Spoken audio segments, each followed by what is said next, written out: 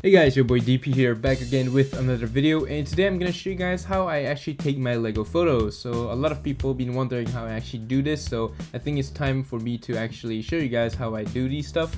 And I've done a video like a long time ago, like more than a year ago, so I think it was a pretty good time for me to, you know, upload this video today. So this is step by step, so I'm pretty sure if you follow all of these steps, I'm pretty sure you guys are gonna get a great looking photo for your Instagram or for your own thingy. So yeah, let's start this video.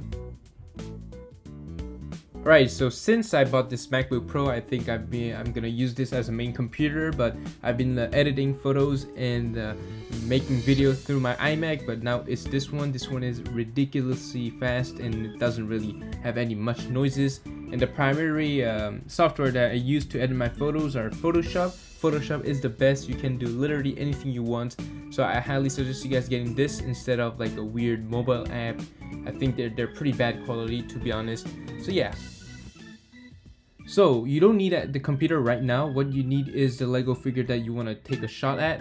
So here we have a bunch of clone troopers over here. I've been loving these clones, and I'm gonna take a photo of Commander Cody today. So this one is from Jonak Toys. I absolutely love their bodies, but yeah, so pick a figure that you want to get and you want to take a picture of. And these are the stands that I made by Lego bricks. It's because my computer is huge, and to show the background I needed this to stand up a little higher than the average height, let's say. And we got some other supports, stands, etc. And shout out to Culinary Customs with no reason other than making these cool helmets.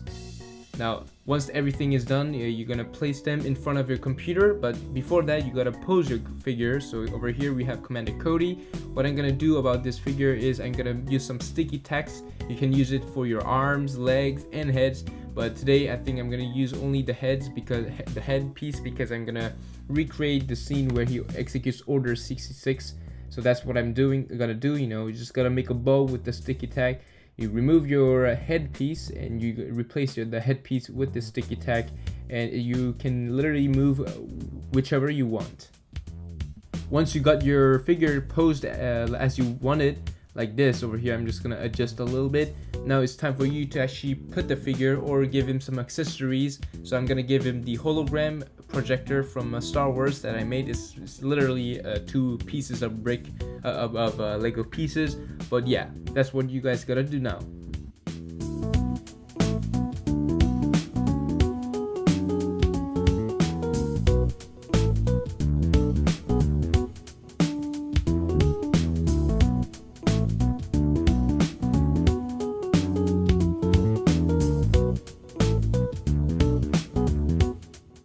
Now remove everything in front of your computer. You need some space to place those stands, etc., to make sure the figure is in front of the computer background. So that's what I do. So take a look.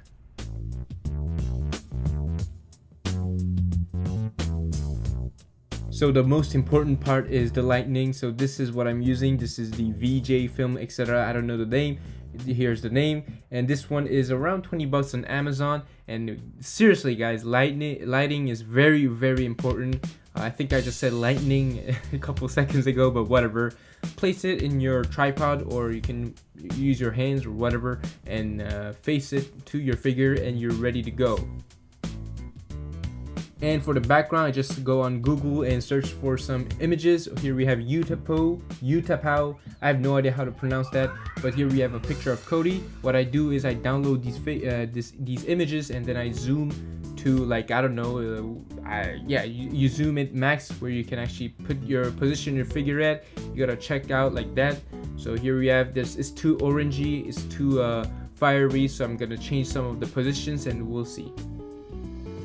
And then now you just gotta shoot, guys. It's very easy to shoot. You can adjust the lighting as well from your computer or camera. So yeah, after that you're gonna edit through Photoshop, which I will be releasing a separate video if everyone likes this video. If not, then I won't be releasing, but yeah, the result will give this. So I hope this actually helped you guys. If you guys are beginners to Lego photography, I can't say that I can't say that I'm the best of the community. There's so many cooler people than me.